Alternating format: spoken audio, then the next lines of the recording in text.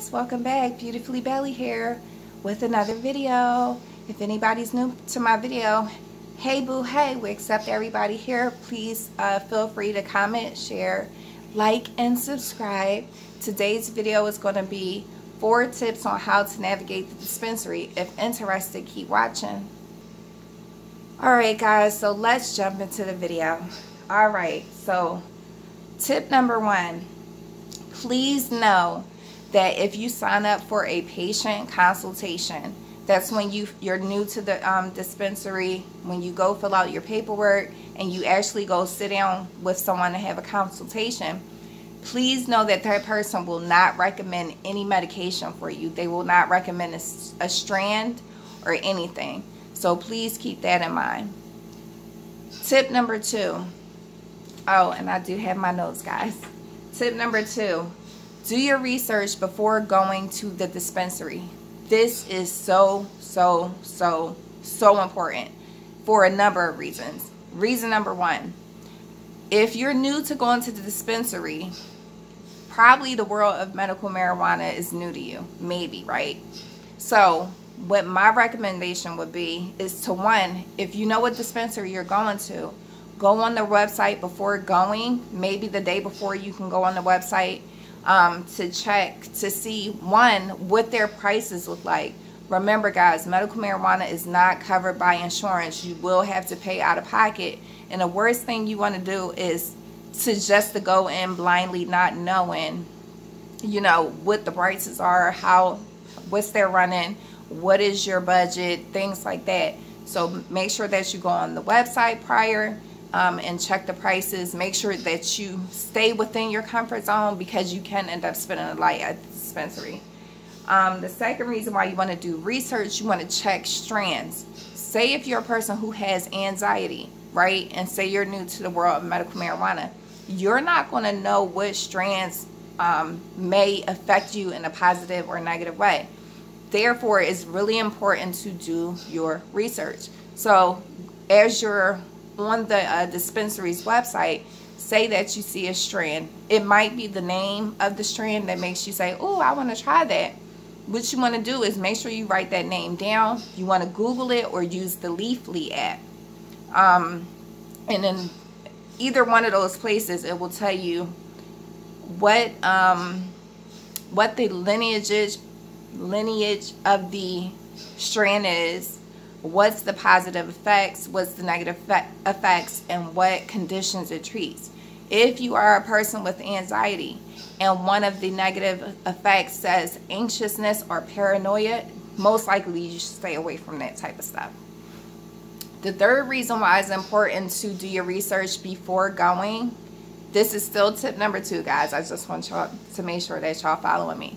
The other reason why it's important to do your research before going, it can save you a lot of time. I cannot tell y'all, when I first started going to the dispensary, it would take me an hour just to go find out what I want, make sure it's in my price range, and then you have to make sure that people aren't just selling you stuff just to sell it to you. You want to make sure when you're going to the dispensary and you're spending your money that you're actually getting the medicine that you need. That's why it's important to research. Okay? Tip number 3. Get to know the staff. Get to know the staff, guys. I can't tell you how big of a tip this is. 1, you'll find out what staff is knowledgeable versus which one is not.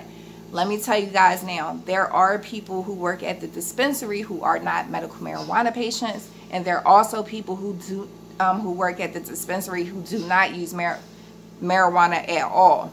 So just imagine going into somewhere and you run into a person who's not a patient.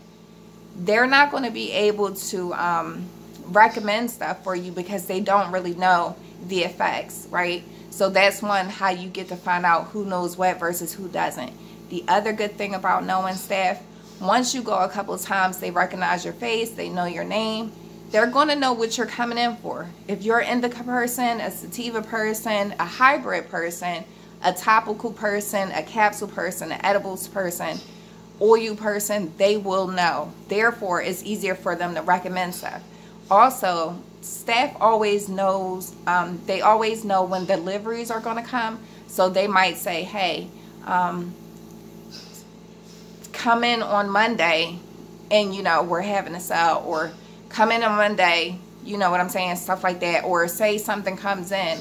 Like for me, I remember one time at the dispensary I go to, they had a Girl Scout cookie flight box, and the flight box had the Girl Scout cookie sugar or wax, and then it had another sugar wax, and it came with like some tools and stuff.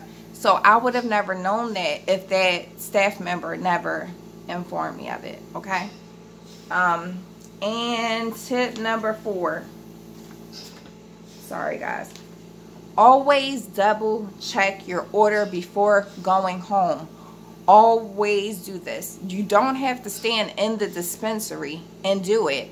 Like what I'm saying is, where the bud tenders are, you don't have to double check then, but you definitely want to double check before you leave the premises, because some dispensaries do not allow you to bring stuff back. And the things you want to check for is my order right? Are there tamper seals? Like I had an issue before with a product. I won't say what brand it was, but I went to buy the product. It was more expensive than the other tinctures that I used. This one was $70 versus $50. And when I got home, there was only like this much in it, and it was supposed to be a 30 ml. And the seal was broken. So you want to make sure that you're checking for those tamper-proof seals, because you never know, guys. People could be opening, you know, you definitely want to check. You want to make sure that they gave you the correct strand, that they have tamper seals, and that the price is right, that you got the right amount of money back, or whatever the case may be. So guys, I didn't want to hold you too long. I just wanted to give you the 4 tips on how to navigate the dispensary. I hope this information was helpful. Again, please remember to comment, share, like, and subscribe. And yeah, if no one told you that you're enough today, guys, you are just the way you are, with no strings attached. Oh my God, what's going on with my lighting? I'm sorry.